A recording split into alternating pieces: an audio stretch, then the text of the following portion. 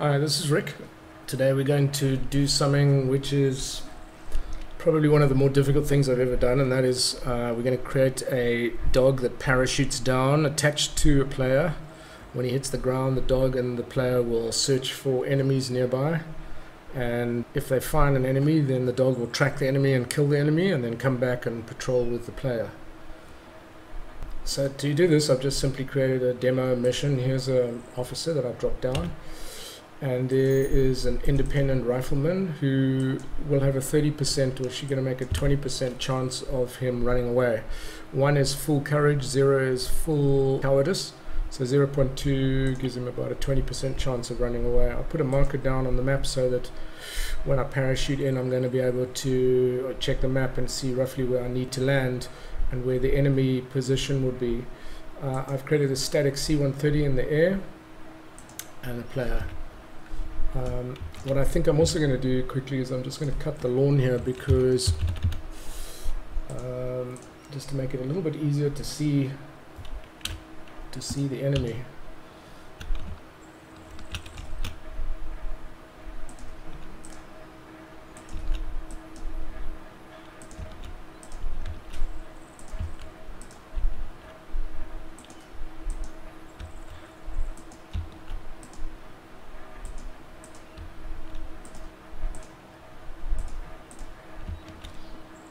Right. Okay, so I'm going to play it as that player, and then I'm going to load up a dog and transfer to the plane. I made some triggers, so I'm just going to use these to trigger the 3 processes. First, attach the dog. Now, the default dog animations are very limited, and so the animation that I'm using here is actually a dead dog animation. The reason for that is that the dog's body is slightly curved, so I can wrap it around the player, which is more realistic. I've put a backpack on the front of the player to act as a harness, and if you look at the front legs of the dog, they do glitch a bit, but there's nothing you can really do about that. So based on the photographs I've seen of dogs doing para jumping, then this looks reasonably realistic. Alright, so we're going to contact soldier. We're going to transfer to the plane.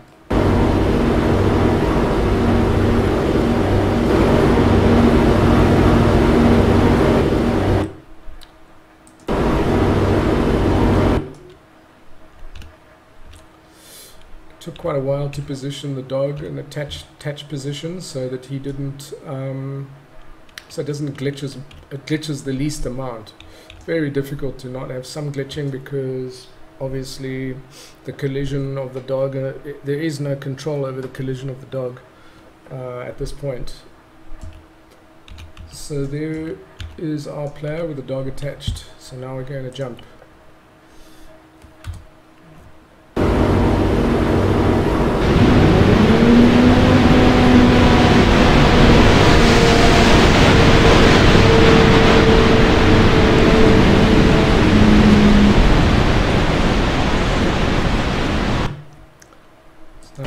Out into third person again. You can see the dog, because of gravity, and he's slung underneath the player, the dog has to change orientation. In this instance, he's tilted slightly back, but mostly down, because his weight is transferring down, but he's also strapped to the player, so the curvature of the dog's body kind of looks reasonably realistic. He's still got his backpack that looks like a harness holding him in position.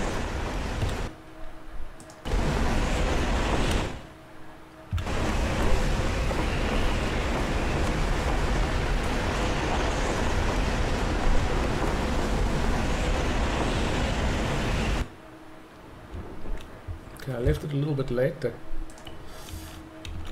You can see when he opens his parachute, the dog position is pretty good. It's basically strapped around the player, and I'm using this parachute, by the way, because this is This is Iron Front 3, so it's a different kind of parachute, but a normal parachute, steerable parachute would work better because you would be able to see the parachute attached to his hands. So the dog, in this case, you can see it's leaning back into his lap as he comes down. Reasonably realistic. And the enemy hopefully is still running around somewhere over there, although I can't see him. So I hope he hasn't run away, because it's going to limit my capabilities. Okay, so the dog is now released, and the dog hasn't sensed anyone around here, but he's looking around. The enemy should theoretically be around this place.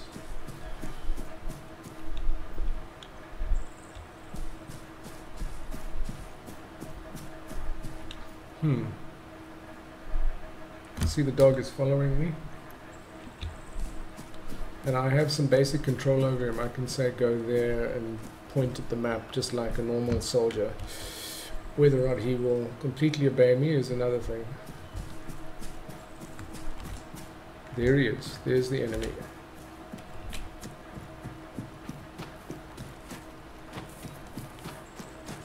When the dog sees him, he'll start barking.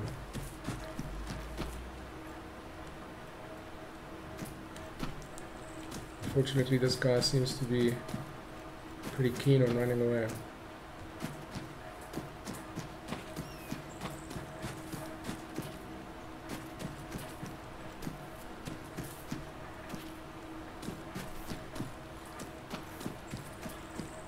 Dog still hasn't seen him. Yeah, dog's picked him up.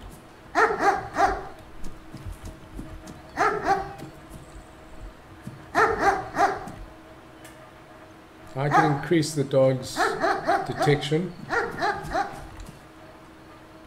Now the dog's going to try and attack him.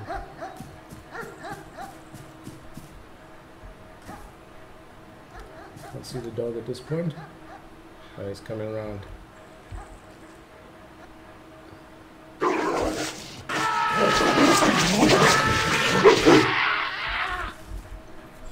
Okay, so he killed him. Took him a bit of a long time to find the guy, but he eventually found him.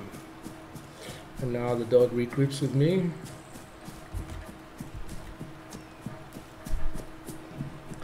The tricky part as well is that there is no real proper attack animation, which is a serious problem. So to try and create a realistic dog attack at best is difficult.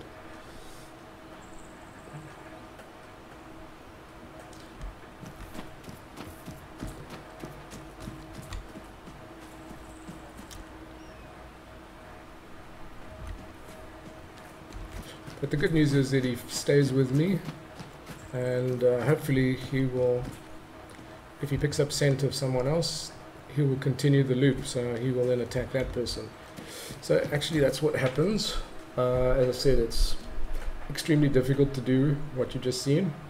There's only like a couple of guys that have, like, I've seen that have got a really or have done it really well. One guy was J-Boy. That was an amazing piece of coding, in my opinion. But anyway, this is a simple, sort of a lightweight version. This one allows you, as I said, to parachute in with the dog, which is kind of nice. So I'll show you how that was done.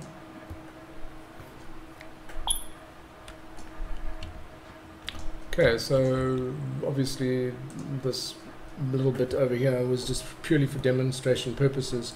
The enemy could be anywhere in a town or wherever.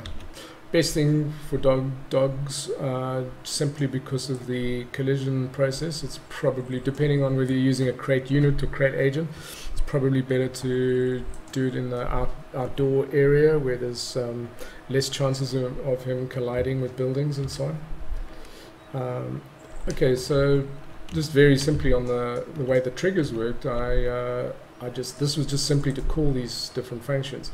So the first radio alpha, radio trigger, just called the script paradog, which basically adds a dog to the player and attaches it to the player, adds the backpack and so on. I'll show you the script now. The second trigger, transfer to the plane. Basically, it attaches the player to the C-130B, which is the plane, at X, Y, and Z, X, Y, and Z offsets. And then it sets the player standing up, and it detaches the player from the plane. And the third trigger opens the doors. This is Radio Charlie. Plays a little sound, ramp open, bit of wind, and then it animates the two doors, the top ramp and the bottom ramp. And then there's another trigger which is set to true, and that just runs a loop for the C-130 engine. Alright. So now we get into the Paradog script. Alright, so it picks up the handler from this select 0.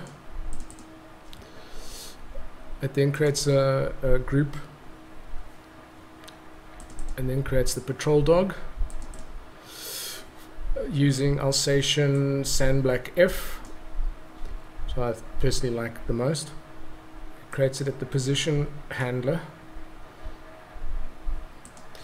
It then joins the patrol dog to this group, gives the patrol dog a set identity. In this case, I'm going to call him K9 Max, so that at the bottom of the screen when you're in the game you can see his actual name. And the way that's done is to, in your description.ext file, you put a class CFG identities. This is purely a text file, so you can go and physically just type this in. It's very easy to make. You just create a text file and make sure you get rid of the text extension and just put in a .ext on the end.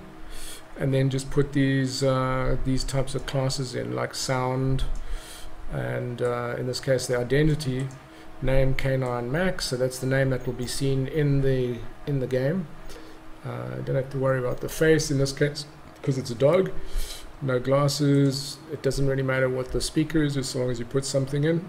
And then in this case, in the script, I declare that patrol dog will be called K9 Max, and then I set the variable freefall to false, and then it checks to see if handler is the leader of the group, and if it is, then it joins the patrol dog to the group handler, and it does it silently, so there's no radio command talking to the dog saying join my group. If the handler is not the leader of the group handler, then the patrol dog will just follow the handler, which gives obviously the handler less control. The dog will sort of just basically do its own thing, but it will continue to follow the handler when it's completed its kill cycle.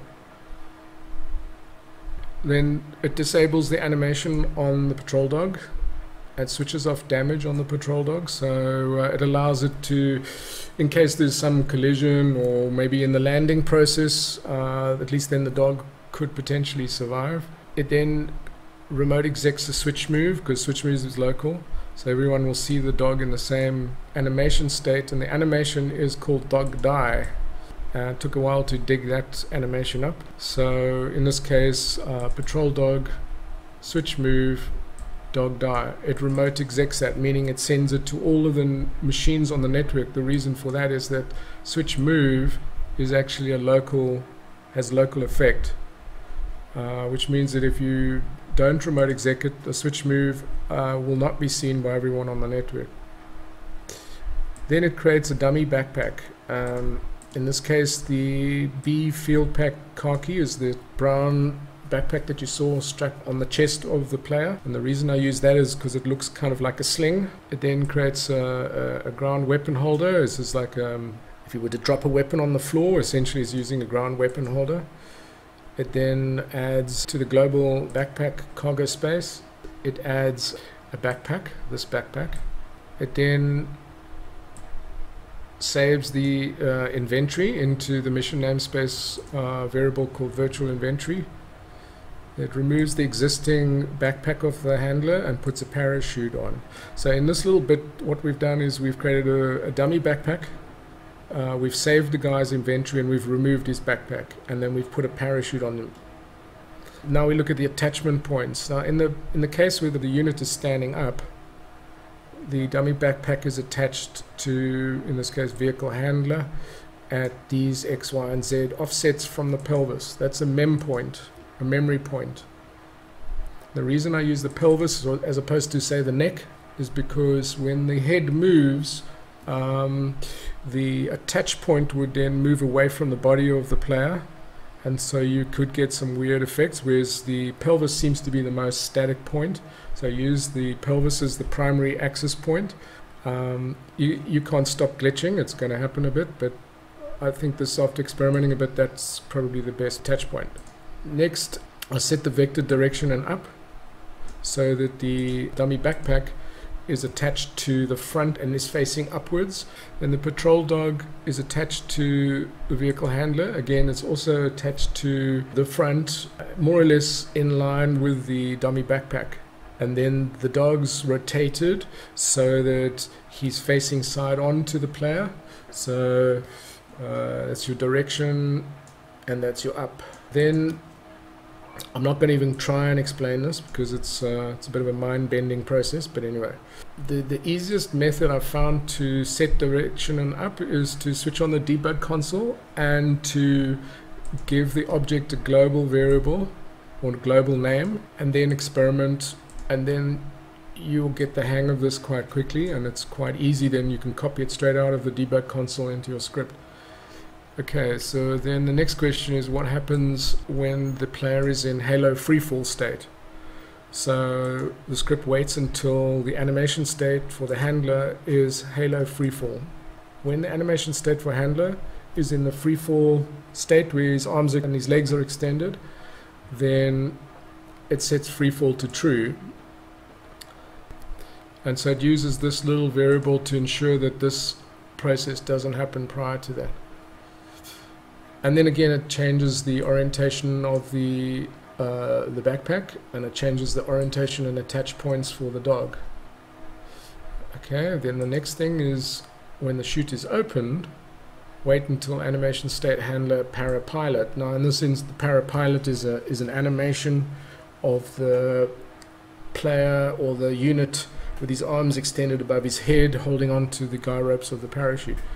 So wait until it gets into that animation state and then adjust the attach points, the vector direction and up for the backpack and for the patrol dog. Then we need to wait until is touching ground handler and freefall. So we know that freefall has happened now, and again this is important because otherwise this process would have possibly taken place right in the beginning before we transferred to the plane, because he's standing on the ground, so this condition would have actually been true except for this. So we use that freefall to ensure that these events don't take place. When the player is touching the ground, it detaches the patrol dog. It enables the animation for the dog, because remember he's in a switch move death pose strapped to the player at the moment. So he's detached, his animation is switched back on. He's switched move out of that death state and put into an immediate play move. Now play move has a global effect, so we don't need to remote exec it.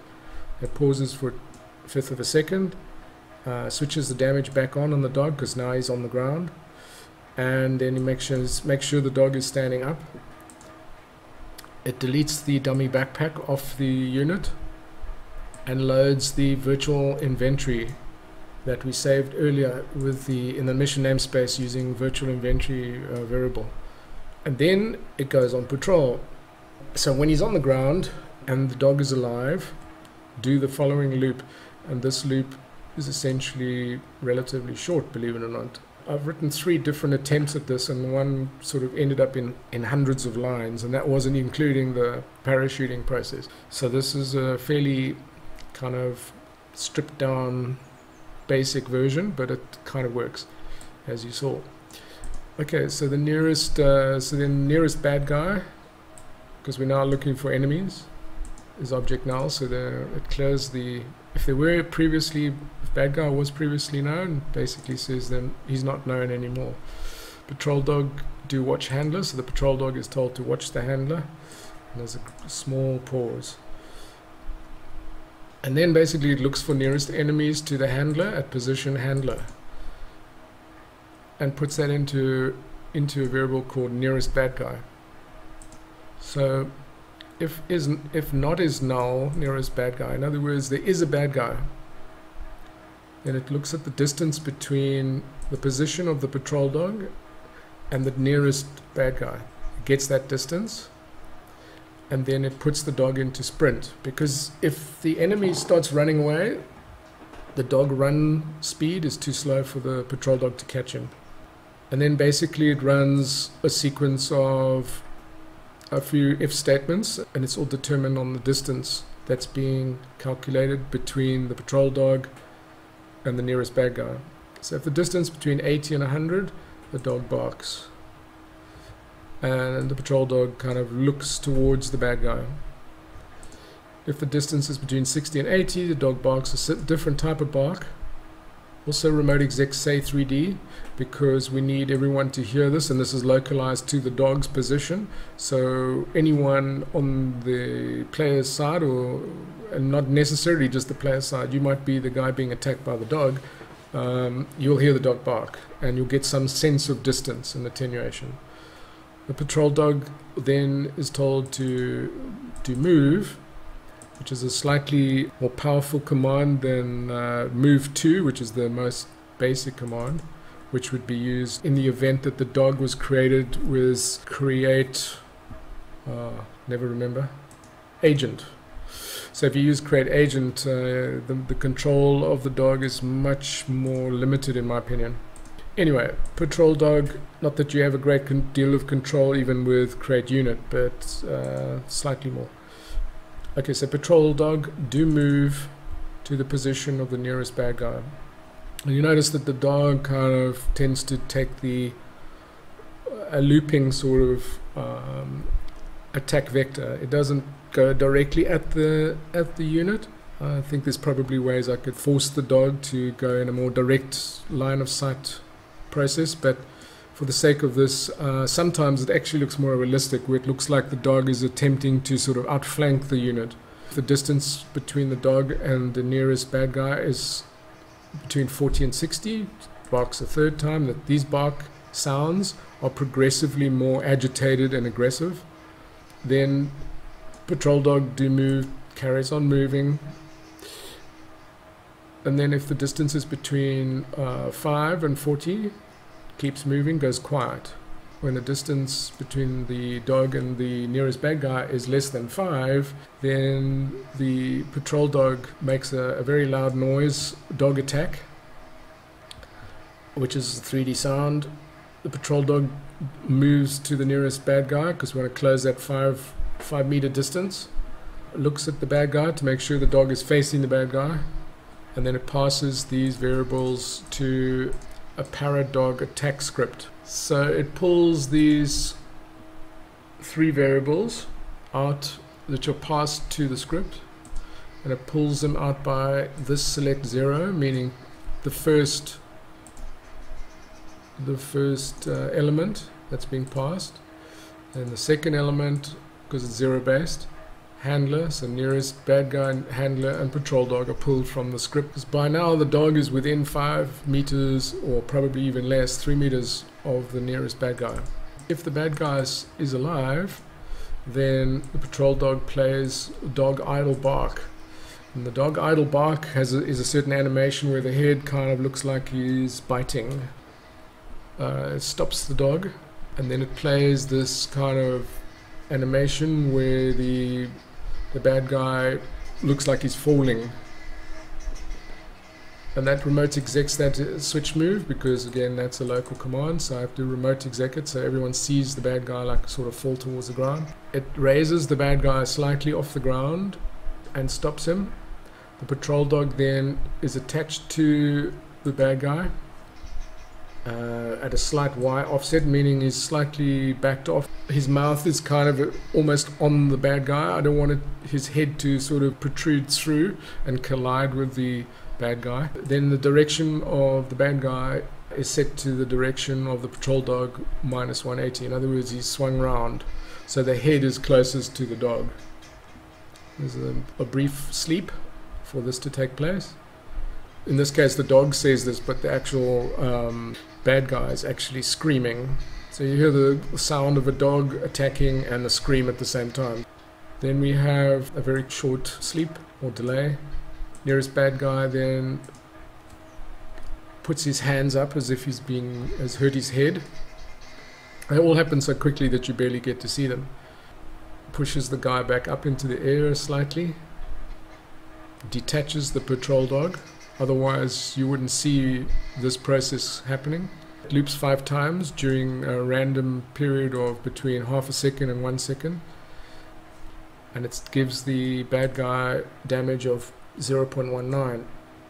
The reason it's 0.19 is because I want to keep him alive so that I can play one last little animation on him. And I also need a little bit of a delay while the dog attacks him and looks as though he's hurting him. Then the nearest bad guy direction is reset to the same direction as was before in case there was any rotational process, because this is really iffy stuff. It's not 100%, you won't get the same effect every single time. The next thing is nearest bad guy, and it plays this animation where he kind of, now that he's previously had his hands up and he's kind of like in the air and the dog's like pushed him back, he now falls to the ground, he's on the ground and he rolls over to his back. Again, that's a remote exec switch move. Then make sure that he's touching the ground, a half a second delay, and then kills him. At that point the animation will kind of probably terminate somewhere in between him lying in the previous animation state and him getting completely rolling completely to his back. So this half second will actually truncate the playback of this animation. So even though this is a switch move, we've got some kind of weird delay effect happening here. If we set this delay longer, then he ends up lying on his back. That doesn't kind of look quite as good as this. This here, he ends up lying on his side, as you saw. And then once this script is finished, the patrol dog then is told to continue following the handler. We go back to the patrol dog or para dog. So this is complete now. In the event that there was no bad guy found, in other words, is null nearest bad guy within the search radius, then basically it does this, and it tells him to play move dog run and follow the handler, and then it sleeps for 5 seconds. And this loop, this while loop, is just continually runs with a long delay, and it will continue no matter how long it takes. He will follow the player until he detects the nearest enemy, and then he will play this loop back again and come back into this. So that's how the process works. As I said, it was extremely difficult to do, but I think it kind of works. And let me know what you think, and if you have ways of improving it. I'm sure there are some really good scripters out there who can do a better job than I can. So if you find any clever ways of improving this, please let me know. Thank you for watching, and please subscribe if you haven't. I really appreciate it. Thanks a lot. See you next time.